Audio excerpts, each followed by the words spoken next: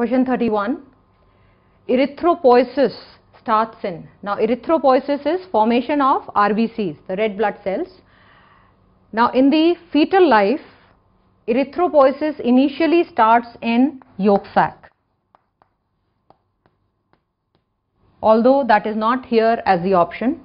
Then from the 5th week of the pregnancy, liver takes over.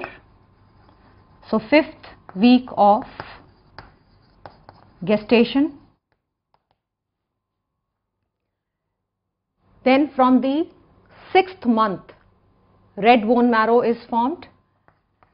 So 6th month of gestation, red bone marrow is formed, and spleen is also an organ for erythropoiesis, but in neonates, that is newborn. In kidney also some erythropoiesis occurs, but that is very minor. So here our best choice would be liver. The earliest erythropoiesis would be in liver. So the answer is 3.